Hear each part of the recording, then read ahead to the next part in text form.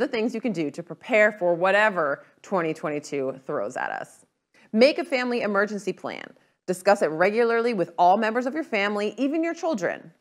Build an emergency supply kit.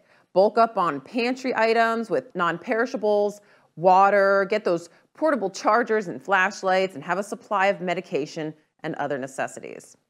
Start an emergency fund so that you're ready for potential financial impacts of any disaster.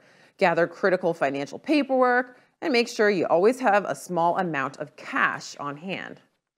And finally, we are the city that cares, and when disaster strikes, it takes the community coming together to help one another get back on their feet. So take the time now to connect with your neighbors.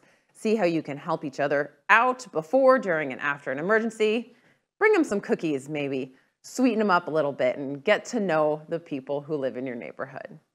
You can get all the details on what you should put in your emergency kits and how to write that emergency family plan at Ready.gov.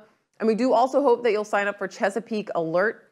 You can do that at cityofchesapeake.net/Chesapeake Alert. That will allow us to be able to get in touch with you when disaster strikes.